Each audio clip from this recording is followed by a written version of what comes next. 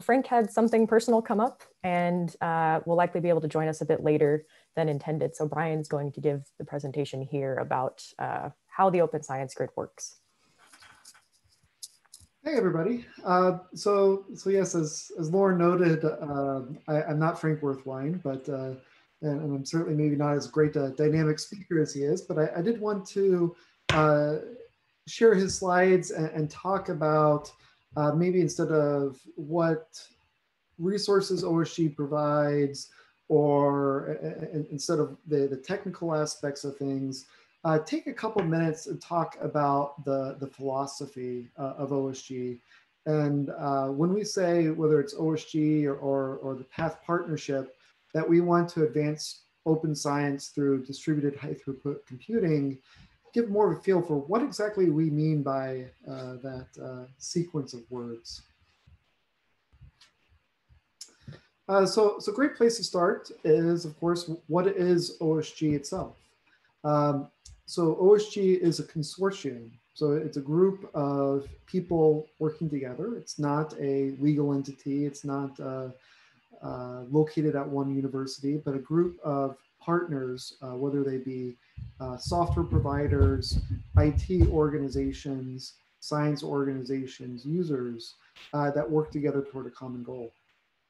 In fact, we'd like to say that we're dedicated to the advancement of all of open science through the practice of distributed high throughput computing and the advancement of its state of the art.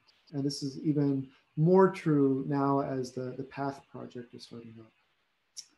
So it is, as a group, as a partnership, we do have a leadership team, the executive team, and we have a governance council, the OSG council. So for example, Frank Worthwine, who unfortunately is not here today, is the executive director, and he is elected to 2-year renewable terms by the council. And having this sort of structure ensures that all the people in our partnership, whether they're being represented individual PIs and scientists, up to big organizations like Atlas or CMS and the LHC, feel that they have a seat at the table and help guide the vision forward. So again, trying to unpack some of these terms, when we say that we're trying to advance open science, we really do mean all of open science, irrespective of discipline.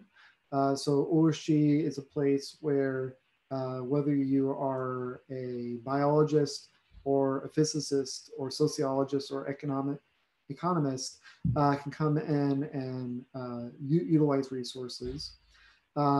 We are looking both in terms of diverse science groups and institutions. So we include individual undergraduates as users, all the way up to large-scale international collaborations with thousands of members. In terms of institutions, we have everything from small colleges, museums, and zoos, up to the national scale centers, such as Fermi National Accelerator Laboratory, or Fermi Lab. And because we have such a broad scope, whether you measure it in terms of science or in terms of institutions participating, this really requires us to have a diverse portfolio of services that we offer. Some of them customized to maybe be the largest scale, and some of them may be customized to be very simple or lightweight to run and having a minimal impact on the local campus. In fact, because of this, depending on how you're interacting with the OSG, it might have fairly different facets. You know, whether you are advancing campus research on your local campus, whether you're an IT administrator just trying to get your cycles utilized and shared externally, whether you are a scientific user community. We have many different ways that people end up interacting with the consortium. Over the next 2 days, we'll talk about a number of these different facets, mostly thinking of the campus point of view and really how we can utilize with campuses and campus researchers.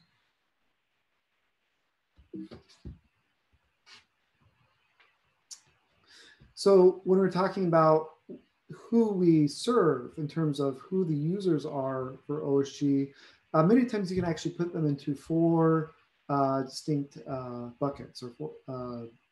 We think of these people as individual researchers and PI-driven groups. So maybe a professor and the members of his lab, or the member of his lab and one or two close collaborators. And these are the sort of people that are able to utilize OSG directly and become OSG users and utilize some of the services that Lawrence talked about today and we'll talk about tomorrow. Some of the groups we serve are campus research support organizations. So actually interacting with the entities that are designed to do research computing on the campuses. So that might mean we will teach them how to integrate DHTC and OSG into the suite of services they offer. And of course, this idea of train the trainers. So help provide the training for these campus research organizations so they can turn around and leverage or allow their researchers to leverage DHTC. Across many campuses, we have several multi-institutional science teams that utilize the OSG. So for example, Xenon and Ton, GlueX, SPT, Simon's Observatory, and many more. And then finally, we have a number of big science projects that really push the scale and the bleeding edge of many of our services. And these are, for example, US Atlas, US CMS, LIGO, and IceCube.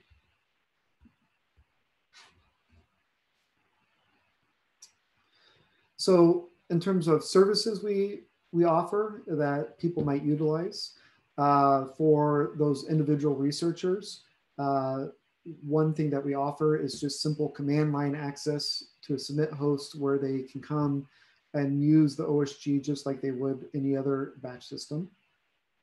Oriented maybe towards campuses or some of these collaborations, we have a compute federation that allows people to share their resources. And we will talk about tomorrow, but we overlay a Condor batch system across many clusters. So again, in terms of the researchers, it's seen as a single large resource. We provide a uniform runtime environment across the Compute Federation in order to make sure that the user's experience is very similar no matter where they might land within the US. And then we provide a data federation to provide uniform data access across the Compute Federation so people can make their files accessible no matter where they might run. And going to this idea of a resource pool, we aggregate all these disparate resources together for many campuses and to a number of different resource pools. So for example, the big USCMS experiment that I mentioned earlier takes all of their resources and puts it into one Condor pool where they can then add and execute all their workflows.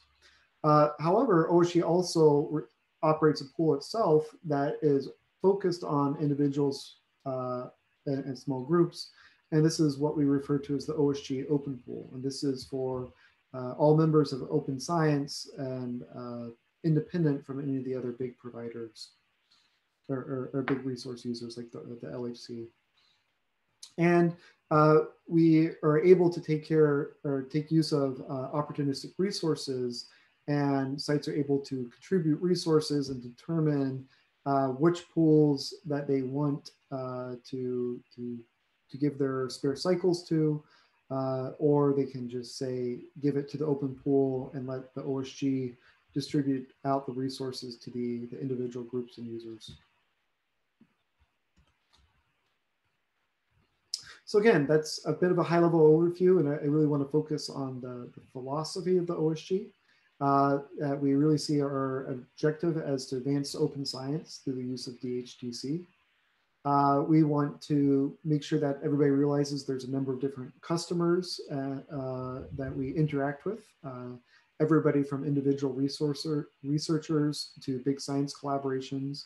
And particularly, I think for today and tomorrow, we'll focus a lot on how we can affect campus research organizations. And then we have a number of different services from the Compute Federation to the Data Federation to the submit endpoints that we can offer to support these different stakeholders. So thanks a lot. And as always, if you need to contact us, feel free to reach out to support@opensciencegrid.org. Thanks.